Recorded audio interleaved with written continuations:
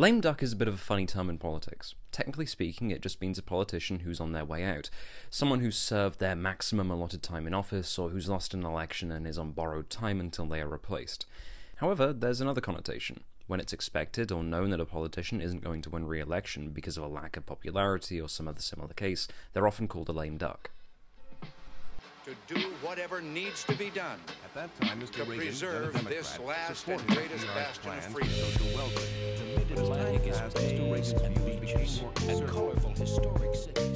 Jimmy Carter and his 4-year-long lame duck presidency was, as can be expected, an important time for Democrats in the US.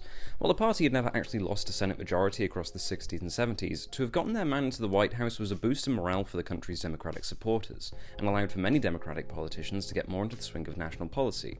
Biden's talk from last episode with Mr. Niet was one such part of that. But that does bring us on to our subject. We've already talked about Biden's positions on arms treaties and busing, which really were the highlights of his time during the Carter administration, so I'd say we should set the stage for what comes next, that being how the Carter presidency fell to the Reagan presidency. You get Vietnam, and you get the moral kind of failure of Nixon and Watergate as well. So you have this kind of economic crisis and decline and problems for the first time since the end of the Second World War.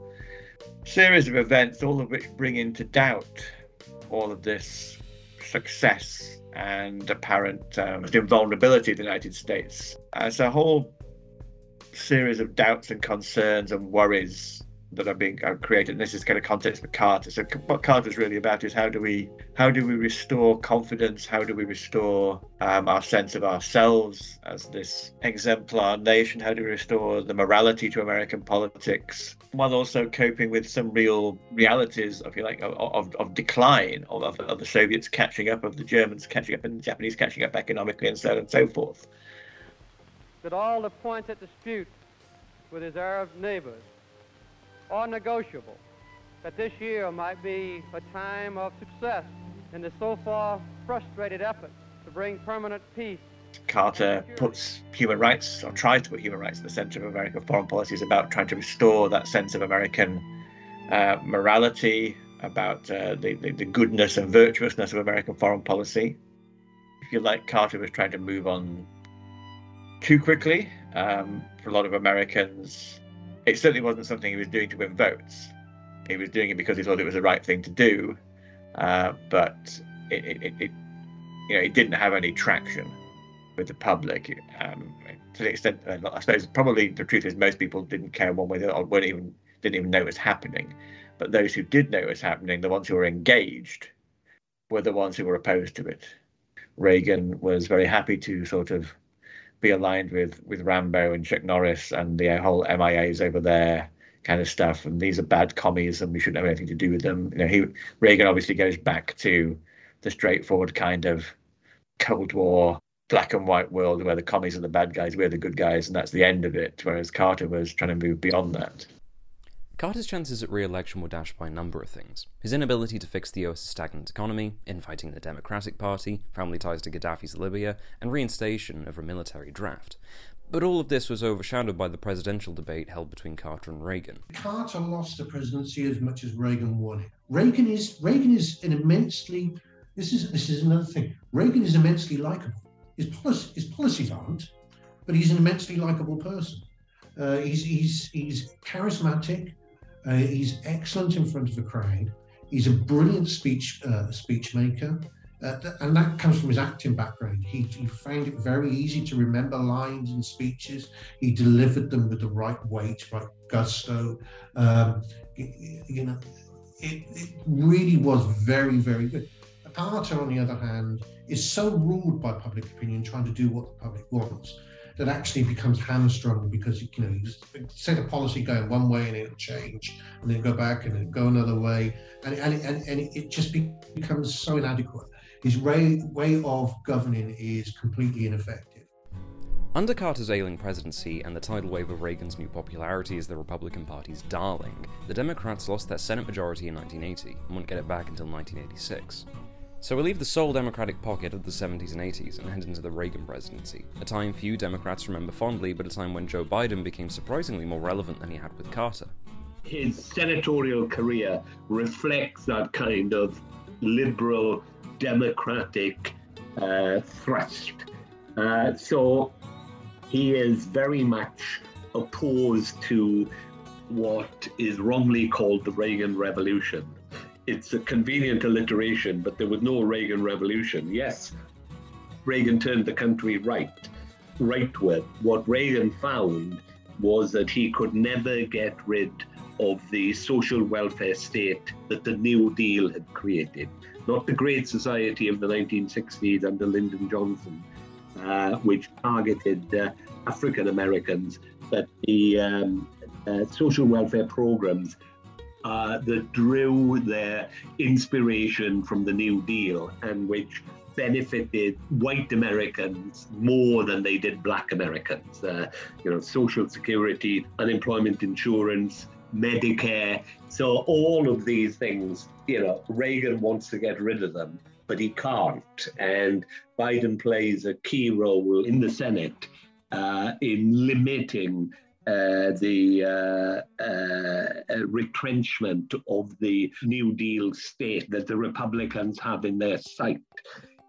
Among some in the party who called themselves the New Democrats, organized around something called the Democratic Leadership Coalition. So this is people like Arkansas Governor Bill Clinton, believed that the electoral success of the Republicans, or at least of Ronald Reagan in the 1980s, showed that the old model that the Democratic Party had been operating on since the 1930s, since the New Deal era, was now out of date and needed to be rebooted.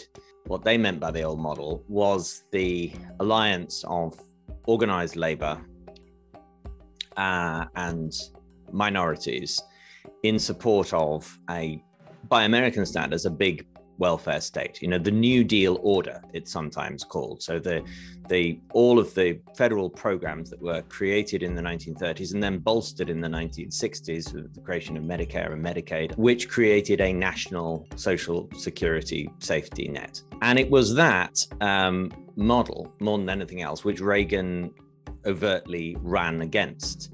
So, he said the era of big government is over. And in essence, that faction of the Democratic Party that I'm talking about, around people like Bill Clinton and Al Gore in the 1980s, accepted that point.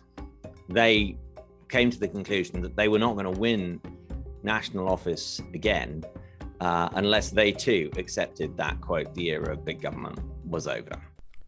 Reagan became president in January of 1981. Shortly after, Biden made his way to the Judiciary Committee, an organization that effectively manages every high level of legal paperwork that crosses the Senate, managing nominations to different Senate positions and reviews of legislation. Biden, at the time of his appointment, was the ranking member of the Democratic Party on the committee. He rises quickly through the ranks to become the chairman of the Senate Judiciary Committee. Biden would be around for many pieces of legislation, staying on this committee for a tenure from 1981 to 1997. During the 80s, though, he was renowned in this position for his popular reformation of the Comprehensive Crime Control Act. This act, if passed, would have been a firm and, as called by its detractors, heavy-handed way of adjusting the way various crimes were pushed and judged in law. Though even then, the bill's tough-on-crime nature would still taint Biden's reputation for his ranking position at the time it was passed, regardless of his attempts to remove its worst elements.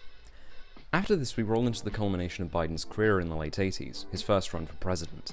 1988 had seen Ronald Reagan finally start to slow, with his term limits stopping him from running for president a third time. Meanwhile, his likely successor, George Bush, while still looking to be plenty popular a candidate, was still nowhere near the sheer charismatic force that his predecessor was. Many, Biden included, felt that this was the opening to again dethrone the Republicans after their having dominated the 1980s. He is now the chair of the committee during the Bork hearings, and that gives him phenomenal, senator from Delaware, so what?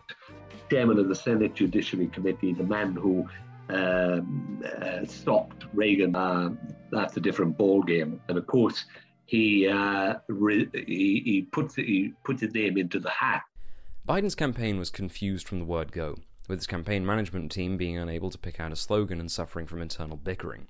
He himself had actually been unsure to even run, only being encouraged into it by his family and colleagues after the Democratic Party lost its frontrunner to a personal scandal. He is not a great thinker. He's really, what people time of Joe Biden, yes, he was a New Deal loyalist, but fundamentally, he belonged to the Senate club.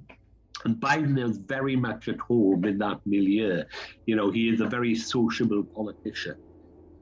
He is somebody who sees himself as capable of getting on with people of different political persuasion, partisan persuasion, sees himself as someone capable of finding a middle way on which everyone can advance. That's good for the Senate, but wasn't, you know, it didn't cut much mustard when it came to presidential primaries, where you don't have to persuade Republicans to vote for you. His strong position and look of authority that had been gained by his holding a senior position in the Senate judiciary was dashed by his floundering start, being unable to relate to younger generations as he had in his initial senatorial campaign back at the start of the 70s. He'd raised more money than any other Democratic runner, but hadn't been able to apply it. Worse still, Biden was tied up in an ongoing controversy that was dividing his attention, that being the appointment to the Supreme Court of one Robert Bork. Presidents get to nominate Supreme Court justices, but these have to be confirmed by the Senate, and they have to undergo a grilling by the Senate Judiciary Committee to check their views on various things.